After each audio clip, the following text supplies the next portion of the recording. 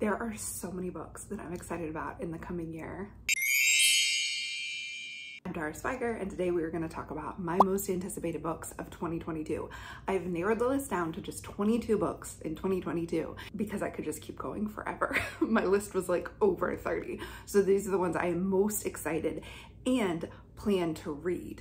I'm actually going to read them this year. So I will check back in at the end of the year and see if I read these most anticipated books. Doing this in the beginning of February, but I have a couple super anticipated books that came out in January. So I do intend to read them, but I haven't read any of these yet. I'm gonna go in order of release date, but these release dates have already been changed a couple times. And I'm just going with what I think is the most up-to-date way. So we're gonna go through from January all the way to August, and then I will come back in June or July and do a most anticipated of the second half of the year. Now the first one I got as an ARC, it came out in January, and it is The Appeal by Janice Hallett.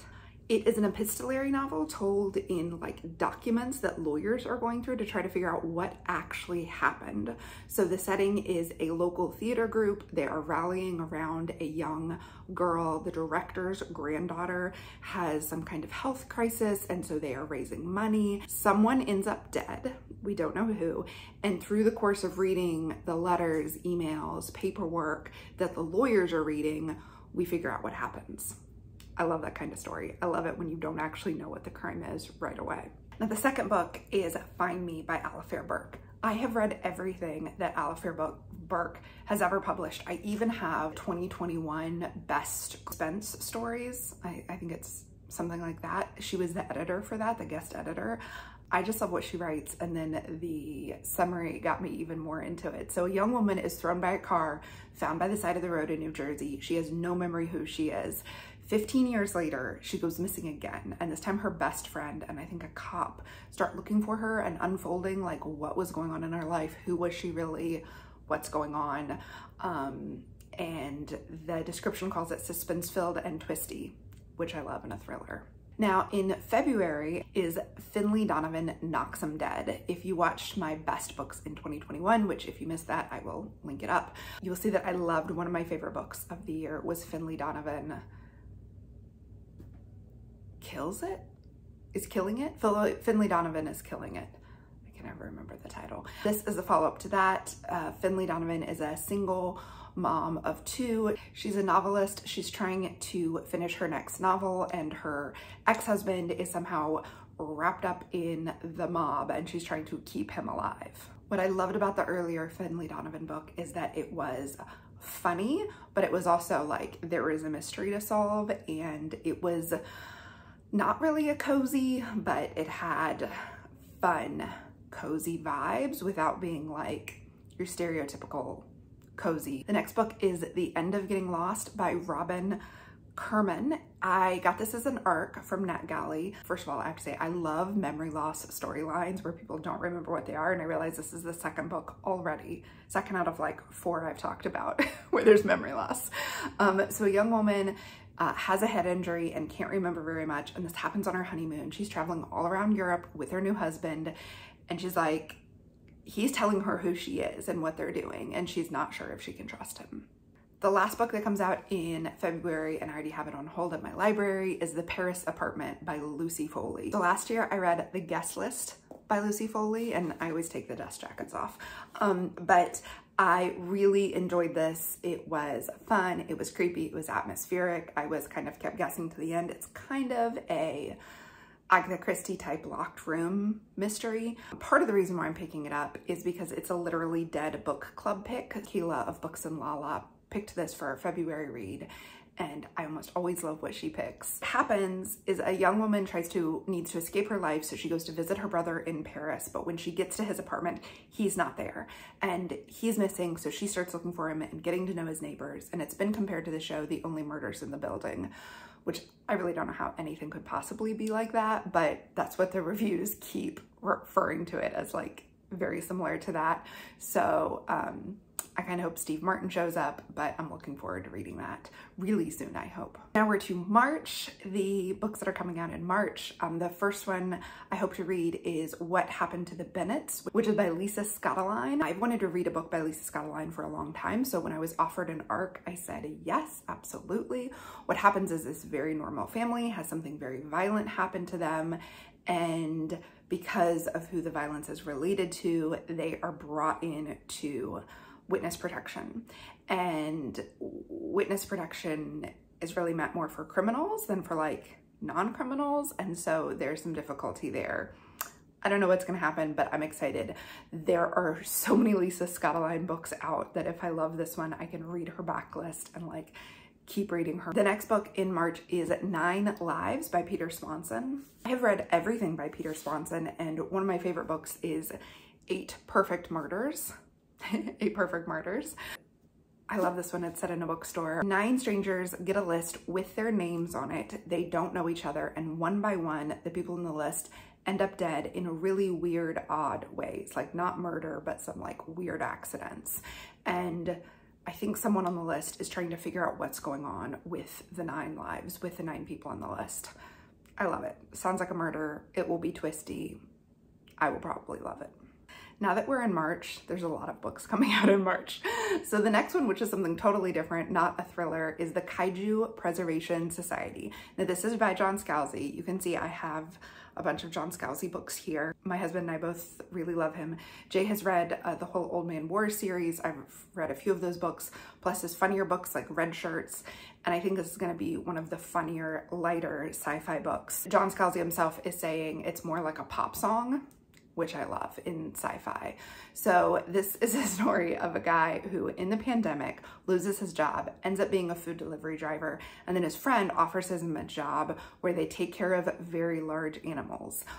Well, it ends up that they're taking care of kaiju, which are like it's like a Japanese word for like what Godzilla is, right? Like big monsters that come from an alien planet, and they have to save these kaiju, I think on their own planet. I'm super looking forward to it. I love a really funny sci-fi like Valenti's space opera, or obviously everything by Douglas Adams. So I'm thinking I'm really gonna love this. Back to the thrillers, mysteries, is a book by Kelly Garrett called Like a Sister. Kelly Garrett has written 2 cozy mysteries based on a Hollywood actress, and Kelly Garrett herself worked in Hollywood writing.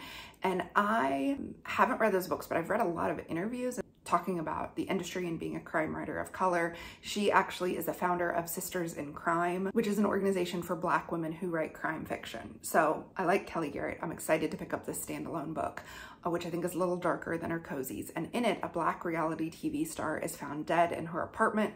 The police say that it's an overdose, but her stepsister does not believe that, so she does her own investigating to figure out what actually happened to her sister. The next one out in March is one I'm so excited about. It's Run, Rose, Run by Dolly Parton and James Patterson. I've never read a James Patterson book, but I would read anything Dolly Parton ever wrote or ever did. She's amazing. I love Dollywood. I tell everyone, if you haven't been to Dollywood, you have to go to Dollywood. It's not like any other theme park ever. I've already pre-ordered this book. It should get here March 7th when it comes out. So in it, a young singer-songwriter moves to Nashville to pursue her career as a country singer, but she is also running to escape her past, and I'm all in. The next one out in March is The Club by Ellery Lloyd, and Ellery Lloyd is one of the authors. It's really a pen name of a husband-wife team. They wrote People Like Her, which was one of my favorite books of 2021. And in The Club, it's set in this very exclusive members-only club that just opened on an island. And at the like debut event, things go wrong. People end up dead. I don't know.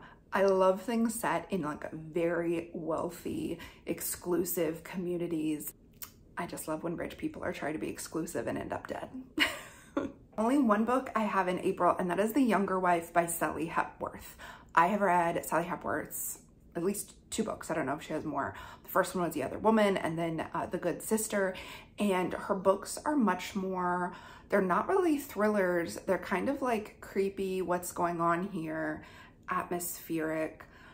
There's something wrong, you don't quite know what's wrong, kind of like a psychological domestic suspense, not necessarily a mystery you're unfolding. So in The Younger Wife, a husband wants to divorce his first wife to marry a much younger woman, a woman who's younger than his grown-up daughters.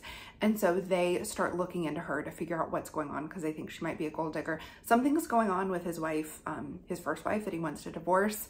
the older wife, I guess, but we don't really know, only that she's in a vulnerable position. I also received an arc of that from NetGalley. Now, we've got 2 books in May, and they are both mother-baby related, which I love. I read a bunch of mom noir books last year, and I love that. New motherhood is such a creepy time anyhow. You like haven't slept, you're confused about your life, you don't know what's going on, babies are weird aliens, and there's a lot of like fertile ground for you to kind of lose it or to feel like you're losing it. Just Like Mother by Anne Hetzel is coming out. I received an ARC review copy of this for free. Super looking forward to it. It's called a dystopian cult thriller / gothic horror. Sign me up. I love a cult novel. And what happens is there is this cult of mothers, capital M mothers, who like worship their daughters and kind of shove their sons aside because they're trying to overthrow the patriarchy. So they're trying to like uplift women in this way that actually is very damaging for their children.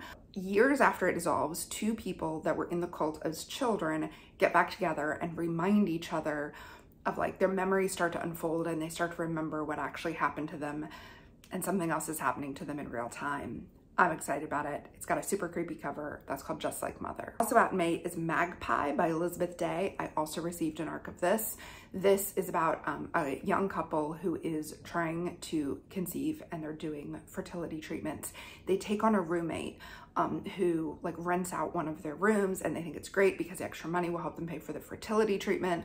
But then they realize she knows way too much about them, and she's way too invested in their baby, and something is going on with this roommate.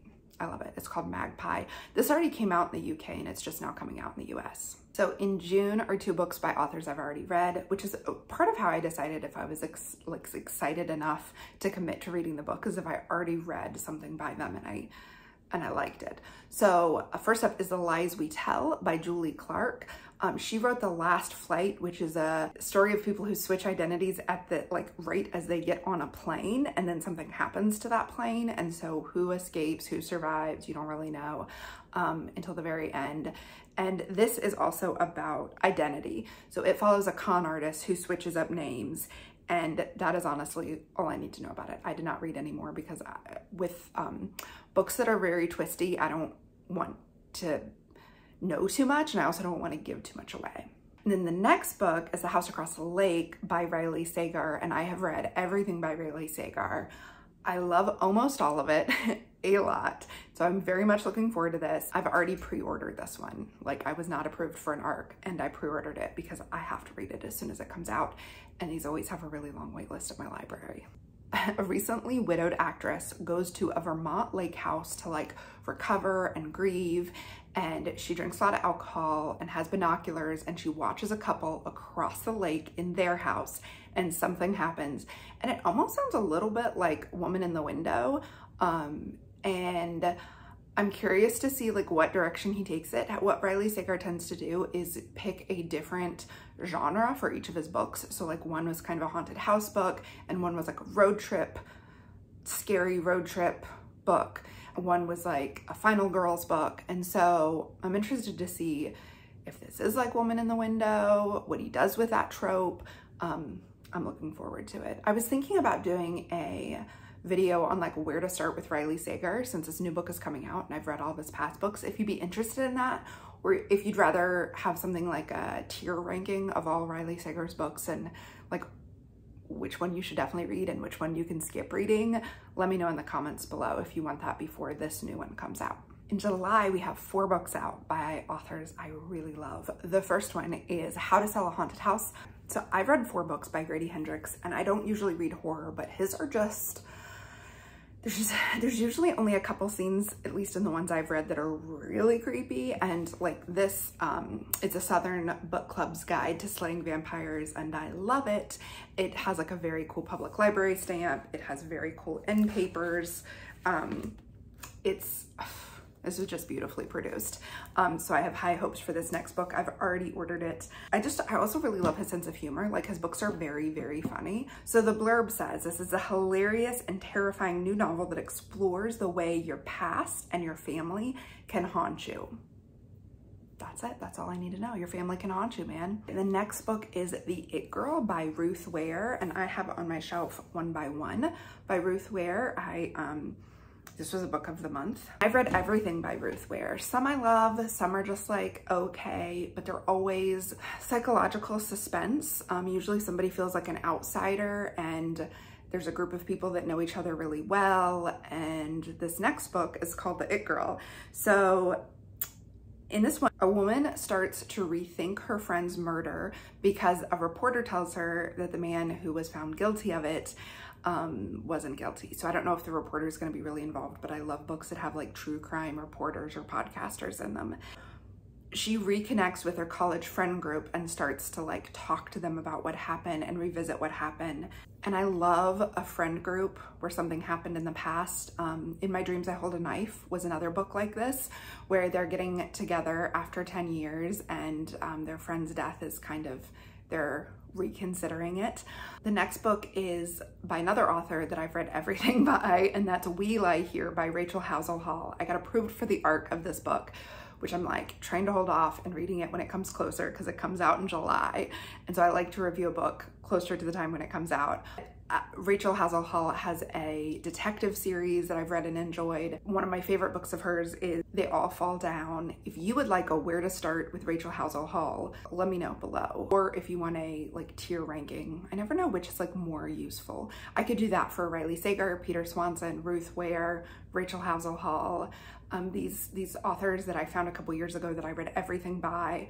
Let me know what would help you if you want to read a couple before the new one comes out, or do you even want to do that? Or if you like the new one, you want to go back and like read their other best work. Let me know if you're interested in that below.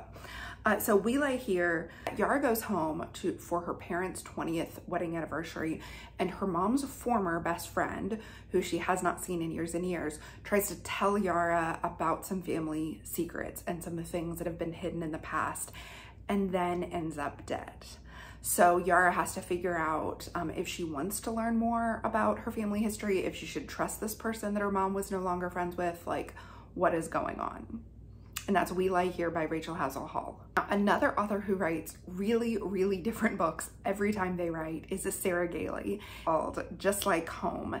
And I have loved everything I've read by Sarah Gailey, especially last year's The Echo Wife, which was a sci-fi creepy thriller. This is going to be more like a gothic horror haunted house. So Vera goes home to her childhood house. Lots of people going home this year. Vera goes home to her childhood house where her father, who was a serial killer, buried the bodies. And her mom wants her to come home even though she hasn't been home in a long time. And it ends up there is this artist living out in the guest house, and he's like slowly picking over the house and like messing with her memories. And then notes in her dad's handwriting show up. And it's all very creepy and haunted. I love Sarah Gailey's writing. They've written a whole bunch of very different books. I've talked about them in the past. I can link below to some other reviews of their other books, including The Echo Wife, which was one of my favorite books of last year. And now we are to August. So this is the last month that I have any books that I'm looking forward to, plus we're getting to 22 books. So the final 2 books out in August is Stay Awake by Megan Golden. Now I received an ARC of this from NetGalley, the publisher, and I requested this ARC because I liked The Night Swim, which was by Megan Golden, that had a podcaster who was like looking into an old and a new mystery. In this one, this is another memory book. In Stay Awake, Liv wakes up in the back of a taxi with no memory of what's been going on. She has a taxi take her to a brownstone, which goes to someone else is living there. They tell her she doesn't live there anymore. She puts her hand in her pocket and there's a bloody knife. So she has to figure out what the heck happened, when in time she is. It's got memory loss, it's got an unreliable narrator. It's like the movie Memento because she has written on her arm, like, stay awake, don't go to sleep. what's gonna happen? I don't know. I'm excited. And the last book of my 22 books I'm anticipating in 2022 is The Last Housewife by Ashley Winstead. Now, Ashley Winstead wrote the book I mentioned earlier, In My Dreams I Hold a Knife. In The Last Housewife, it's a cult book. There is a woman who has escaped from a cult that she entered in college with her best friend because a very charismatic, wealthy man like got her into this cult. Years later, she tries to bring down this cult of wealthy patriarchal men. She enlists the help of a true crime podcaster. So it has two things I love: people taking down cults, true crime podcasters, wealthy men behaving badly. I don't always love that, but I love it when they're like taken down. So that's The Last Housewife by Ashley Winstead, and the cover has a hands knitting, so I just love it. So those are the 22 books I'm looking forward to reading in 2022. I will check back in on the progress I do with that. If you want to see like where to start with a specific author or tier ranking of all their books I've read, let me know in the comments below. I would love to kind of think through that and talk about that with you. I also have a video about the reading challenges and goals I've set for myself. The Read Harder challenge I'm going to follow, reading 20 books by Black women. So when we add these 22 books, I think I've got my TBR figured out for the year. I'll link that down below. If you are looking forward to any of these books or some other books, tell me in the comments below. Make sure you like the video and you subscribe if you're new here. You will find out when my next video comes back, when I actually read these books. Thank you so much and have a great day.